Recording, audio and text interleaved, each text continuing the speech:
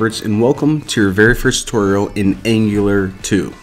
Now what I was going to do is I was actually going to take a whole video at the beginning and talk to you guys about Angular 2, give you guys an overview of it, a nice introduction, but then I was like, you know what, I'm pretty sure that everyone watching this video is already going to know what Angular 2 is, and they just kind of want to get up and running and kind of get their hands dirty. So that's what I'm going to do instead. So the first thing I want to show you guys is what you need in order to just use Angular 2. So the first thing you need to have on your computer is Node.js.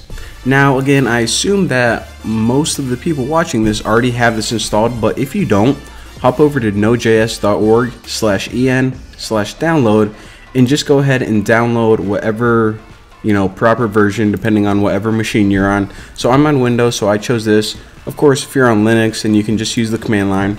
And once you have this installed, it's actually going to come with a tool called npm. So this is a tool that you use from the command line, and it allows you to download a lot of the libraries and packages that we're going to need. So after this, what we need to do is we actually need to start making our Angular project. Now I'm going to admit right now that even to make a very base core project with Angular 2, it's kind of a pain in the butt. There's a lot of files included. However, what I did before the series started is I made this right here. So these are all of the files and packages that you need to just get started and up and running with Angular 2. So if you go to github.com/buckyrobert/angular2template, you can go ahead and download all of these files. So if you don't have a GitHub account, then you can just click this button, download zip, and it's going to allow you to download all the files. Or if you do have a GitHub account, then you can go ahead and clone this or fork it so you have your own copy, whatever. And again, all this project is right now is the most basic Angular 2 project you can think of. Once you have it running, it's just a little bit of text on the screen and it says like welcome to Angular 2 or something. So the most basic file you can have. So what I'm going to do is I'm just going to go ahead and hit download zip, and once I have it downloaded, I got this right here. So I need to extract it. So once you have it extracted, you're going to get this right here. And for some reason, what GitHub does is it actually takes your files and puts it in another file with the same name. So you essentially have an extra file that you don't need. So again, if you click your main extraction file, inside here, this is actually the one you want. And you can see when you click this, that those are all the nice juicy files.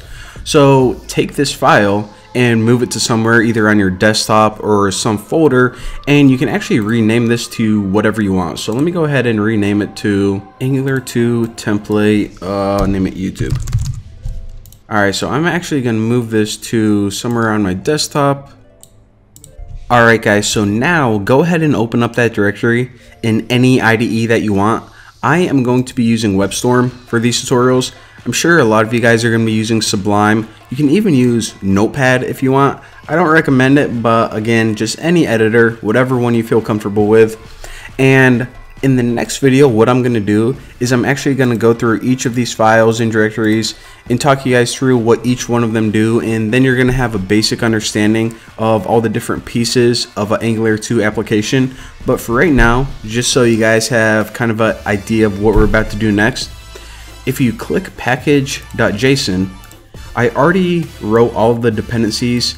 And if you guys don't even know what dependencies are, they're pretty much just extra files that we need in order for our program to work. We depend on those files. So we actually don't have these downloaded or installed yet.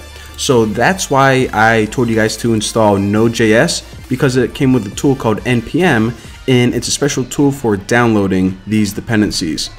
So you use that tool from the command line, and if you're using WebStorm, then you can just pop open this terminal. And it comes with like a built-in command line right here, which is pretty awesome. But if you don't, then what you can do is this. Go ahead and navigate to wherever you have your project, and I have mine on my desktop in a folder called projects, and right here, Angular 2 template YouTube. Now, a cool little trick is if you're on Windows and you hold down the shift key, you can right click and hit open command window here.